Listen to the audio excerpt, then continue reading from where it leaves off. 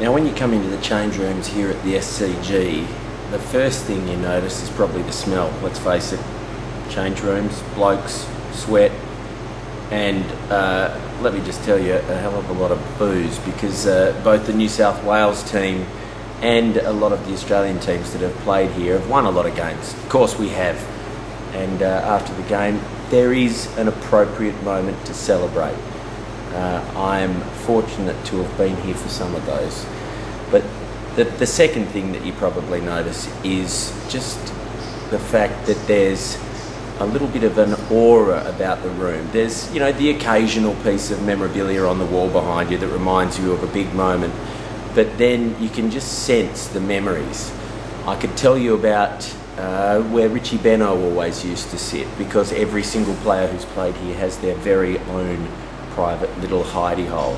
Richie's spot was famous. He used to walk in the morning, slide out of his Gucci loafers and slide into his cricket spikes. One afternoon, of course, the 12th man decided that that routine had got to stop.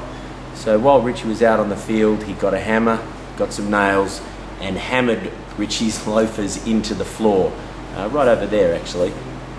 And when Richie came to leave that evening, he slid his feet into the loafers, stood up, and promptly fell right over. Or I could tell you about Keith Miller, the late great Keith Miller, fighter pilot and one of Australia's best ever all-rounders, who apparently, so the story goes, quite often strolled into the changing rooms in the morning, still dressed in his dinner suit from the night before, and of course promptly proceeded to bash the bowling around the park with a smile on his face at all times. Dust the jacket and tie off at the end of the day's play and start all over again. When you walk into the change rooms for the first time, you've got to be very, very careful where you actually decide to sit, because you wouldn't want to be sitting in my seat, I'll tell you. There's a lot of superstition and routine involved with the players' corner of the changing rooms.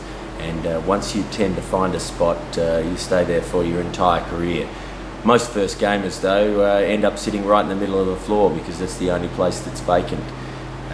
Good luck to them, but the sooner you get off the floor, the sooner you know you've made the grade.